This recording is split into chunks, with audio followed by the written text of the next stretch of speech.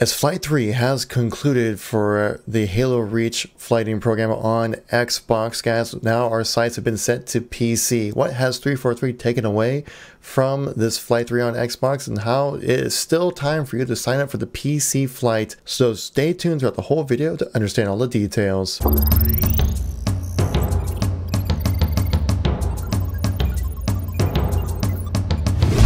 How's it going, everybody? It's Kevin here once again, giving you another news commentary when it comes to Halo. Today we're going to be talking about the Flight 3 coming to PC and what 343 is taking from the current flight on Xbox, guys. So if you like these news informational videos, please make sure to tap that like button. Let me know you want to see some more content like this. Leave a comment down below what your thoughts are on this video and on Flight 3 as well. Did you get a chance to play Flight 3? Let me know in the comments. I do read all the comments and try to reply to most of them as well. And if you're new to the channel, want to stay up to date with anything Halo related, make sure to tap subscribe with the bell to keep you notified when we do anything on the channel, guys.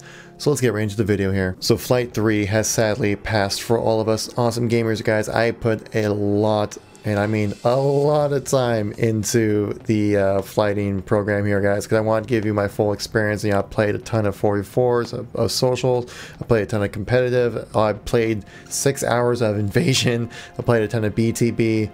I did miss on the 2v2 day, but I mean, it's 2v2 Slayer. I mean, like, it's the same thing, right?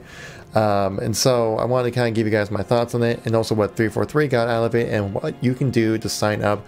Well, there still is time for Flight 3 on PC, guys. So my overall experience of Flight 3 was pretty damn awesome. The gameplay just felt super good. It just felt like I was playing Halo Reach, but with a new coat of paint, and it was just awesome. It's exactly what I wanted it to be. Now, there were also some downsides to the whole thing. There was a weird audio glitch when it came to the XP rankings. There, like, after every match, you see the XP part go up, which the XP grind actually did make playing the game a lot more, much more enjoyable for me at least. But if you cut off that, if you press A to skip that loading screen, the audio would just keep them playing and playing until the next audio XP load screen, which they would cancel each other out. And I found out later on in the flight that as long as you let that play all the way through, the audio would stop playing. So that's definitely one issue, but I think everyone was experiencing that, so I know the team at 343 definitely knows about this issue. And then there were some iffy server issues where some people dropped out. Now, I don't know if it's they lost connection to the servers, or it was I saw something, I did come across one game, oddly, where I was playing and it said like migrating hosts, and I was like, but we're playing on dedicated servers, what's the deal with this whole thing? It could have been like a fallback plan that maybe failed or something, I don't know.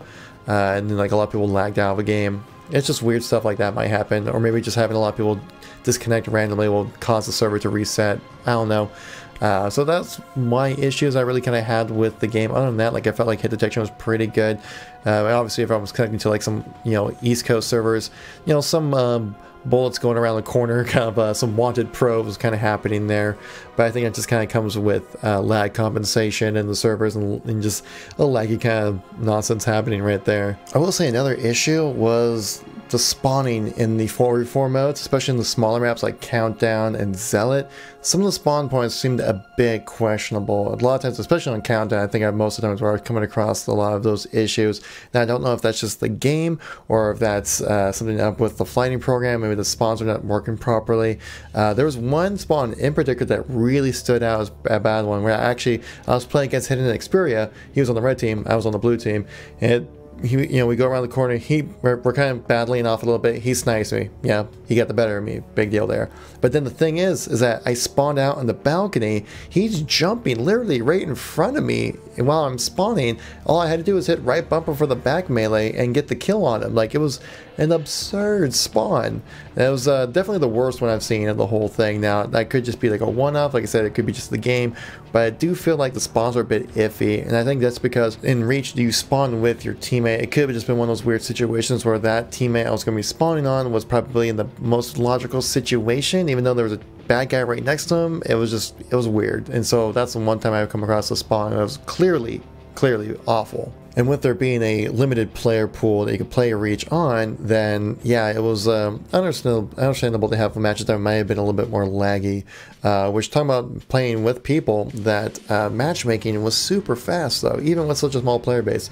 Though, I mean, the parameters, I'm pretty sure, were rather loose when it came to matchmaking, to where I don't think there was any skill-based matchmaking when it came to Social Slayer, and pretty much everybody in competitive was anywhere from like 15 to 0 for ranking score, so pretty much everyone was able to find matches. I did get up to level 13, I believe, or 14 on competitive, so I was super proud about that.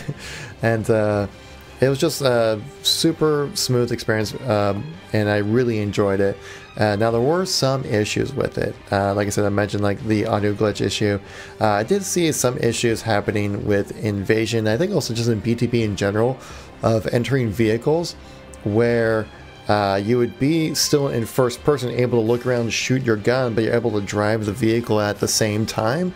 I did see someone shared this to me on Twitter, and I was like, that's very odd. And you can see it from the third person angle, watching someone literally like standing in the vehicle. It looks really weird. I also did notice this. I don't know if this was a Reach thing or something like that, but when I was went back to record some BTB gameplay, and I was recording, from first person angle, and then when you jump into, I jumped into a ghost, and as you see in a ghost, you go into third person view, right? But the thing was though, it went to like a unlocked camera angle of third person in theater. It didn't actually stay like the third person angle that you see in game, so I had to kind of like keep angling the camera as my character was moving around. So that was one issue I came across in theater mode. And then other than that, it was a pretty solid experience. Like, I really enjoyed it. So this definitely has me looking forward to Flight 3 on PC, which I'm pretty sure if I'm invited to this flight, I would think I'd be involved with PC. Hopefully, guys. And coming for your PC guys, we do have some information. And guys, it's not too late to sign up for the Halo Insider program. Go to haloinsider.com, get a chance to sign up for that. Make sure you link your Steam account and send the PCDXDIAG file, which the process to do that will walk you right through the whole thing. It's really not that difficult to do when you're signing up for the PC version. And so I'm hoping I get involved with Flight 3 on PC, guys. I definitely will try to stream it if I can, if my PC can handle it, or if I can possibly record some gameplay for you guys, something like that on PC. Just because that's the one I'm really looking forward to. If I'm going to be playing Reach, I'm mainly going to be playing this on PC. And so we look forward to what is coming up next for you guys. So like I said, guys, make sure you go on the haloinsider.com, sign up there. Link is, like I said, in the description down below. Send them that DXDIAG file. And currently, right now, there is no date at the moment set for this Flight 3 for PC, but I could imagine it happening within a week or two, probably, since Flight 3 just happened for the Xbox, and that ran pretty dang well. And so I would think that right after Flight 3, you would have Flight 3 for PC, guys. Sketch actually went on to Waypoint and posted up just a quick little bit of a flight feedback. A lot of F's right there. And I'm just going to read this for exactly what he said so there's no confusion here, guys. As the dust settles on this Xbox flight, the team will shift focus back to PC. The next Halo Reach flight is intended to be multiplayer focused for PC. We don't have timing to share yet, but stay tuned for additional details once we have a locked plan. So you guys got that. And also just make sure that you sign up with the proper email. I did see quite a few people, in fact 2,000 people worth I saw on Twitter get mentioned about how they were invited to the flight, they weren't verified that they actually got the thing.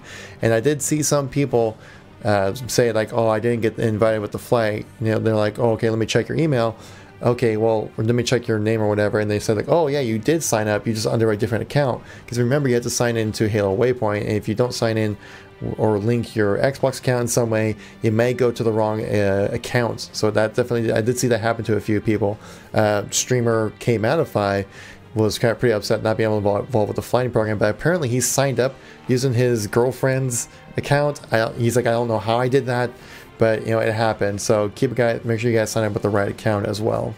So as I come over the post-traumatic stress syndrome of not being able to play Halo Reach anymore, which it was just so enjoyable, I absolutely loved it. We get to look forward to Flight 3 on PC, guys. Like I said, I'll make sure to make any content I possibly can for you guys once that flight happens as well. And if you guys are new to the channel, must stay up to date with anything Halo related, make sure to tap subscribe, guys, and make sure you keep up to date with everything going on with Halo. If you're new to the channel, make sure to check out the videos on the screen right now, and I'll catch you all in the next video. Peace out.